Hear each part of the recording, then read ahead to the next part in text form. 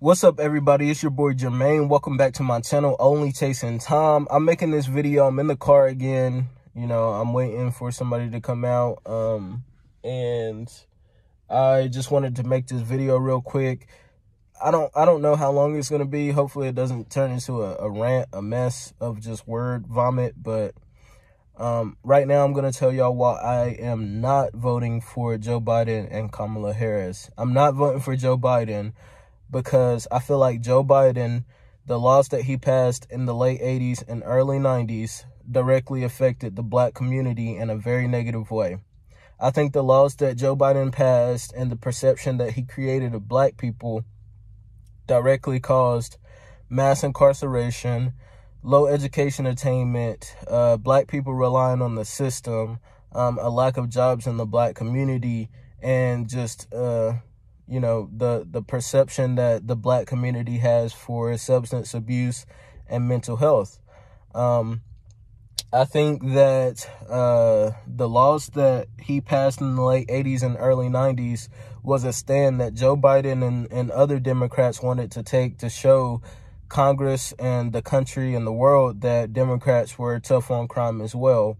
Joe Biden labeled black and brown people as super predators. He created a perception that, you know, black people were out to get him and his family and other members of Congress's family and the upper classes' families, that we were all about crime and harming people. Now, let's not forget that back then, during that time, the late 80s and early 90s, there was a crack epidemic that ran through the black community like crazy, right? So that's substance abuse, which also causes mental health issues and trauma. You know, if you're someone that works with substance abuse, you know that if you or someone else abuses drugs, if you don't have trauma before that, you're definitely going to have trauma now. So it's a drastic, you know, mental health effect that you go through as a substance user. And that's something that affected the black community during that time. And it was bad. It was very bad. It's not something to where, you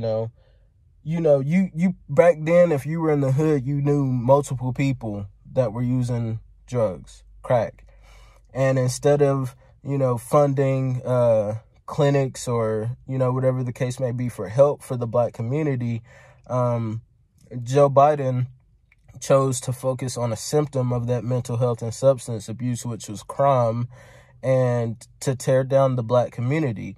Instead of funding help, he funded the police department. He funded states to incentivize expanding jails and building prisons. And it caused privatized prisons, and it directly led to mass incarceration. Meantime, the whole time, the black community is still voting for Democrats during that time, and still to this day, which, our school systems are worse than everyone else's. Our education attainment is lower than everyone else's. Our crime is still higher than everyone else's. And, we're relying on the system in a way that's detrimental to our futures. We're not participating in capitalism. We aren't owning homes. We aren't starting businesses. And I say that as a part of comparing it to our counterparts, right?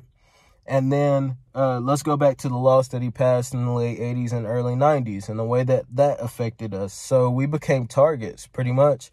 The funding of the police departments and the perception of black people had changed in a way to make us direct targets whenever it came to crimes, especially crimes that were being committed equally amongst black and white people. So possession of drugs and drug paraphernalia and the use of drugs. Although it was being used at the same rate, black people were the targets. So instead of targeting cocaine use, they were, powder cocaine, they were targeting crack cocaine. Instead of targeting people with marijuana in the white communities, they were targeting the black communities. And we all know how the justice system is.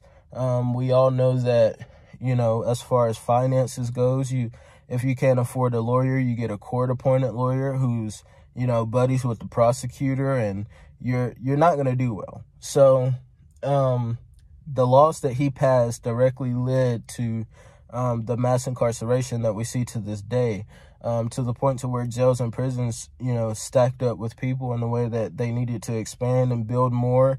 And it's still like that right now. If you haven't read the book by Michelle Alexander, called The New Jim Crow by Michelle Alexander. So check that book out. It has a lot of statistics that you can read through. It has statistics to the point to where it's like, dang, somebody really did this work to find these stats. And, you know, but it's a good read. It's a lot of statistics, but it's a really good read, and it's information that we all need to know. And, you know, because of mass incarceration, because of the perception that Joe Biden has of the black community, even to this day, he says things like, if you're not black, you're not black if you don't vote for me, you know, things like that. And things like saying that the black community isn't diverse with his vote, which is absolutely true, because, you know, he feels like he has the black vote in the bag, and honestly, he does. And I think that's unfortunate, because he's done so much to harm the black community. Not only that, but to go along with Ice Cube, I see a video floating around Instagram of Ice Cube pretty much saying throughout the whole Democratic National Convention, there was no discussion about repair for the black community. Why do all these other races of people and, you know, nationalities get reparations in this country due to things that the government has done to them, but black people haven't? You know, we can't even get services in our communities that's going to help us. We can't get decent schools with decent books and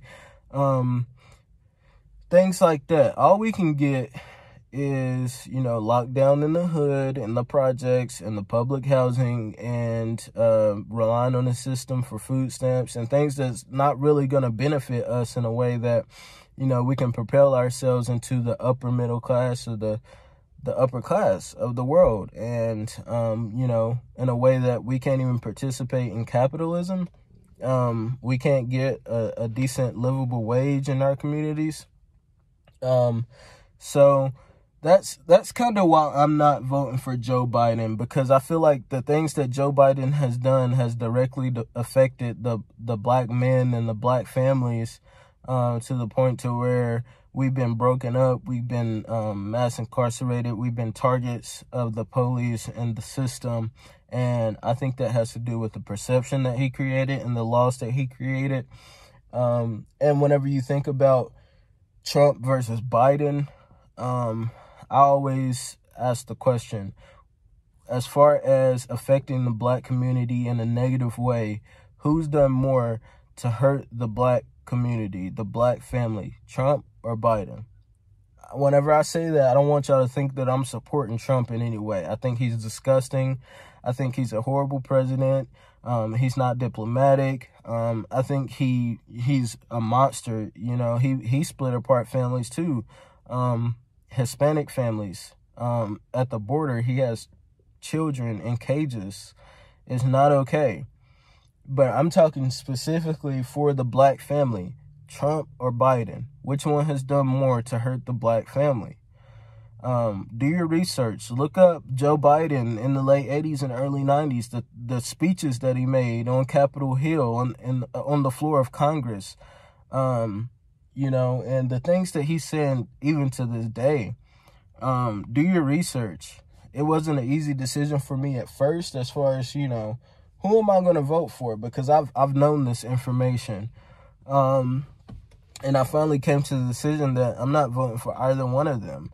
I will vote for the local stuff and the representatives, but I'm not going to choose the lesser of two evils. I'm just not, because I feel like both of them are terrible options. So that's kind of where I stand with everything, and I wanted to make this video to address it. Let me know in the comments what y'all think. What are y'all doing this year as far as the election goes? What do you think of my opinion? What's your opinion? I honestly want to create a discussion and see where y'all are at with it. Yeah, comment down below, like this video, and subscribe to the channel. Do your research on Joe Biden, please. Check out the book, The New Jim Crow by Michelle Alexander. And I will see y'all in the next video. Peace.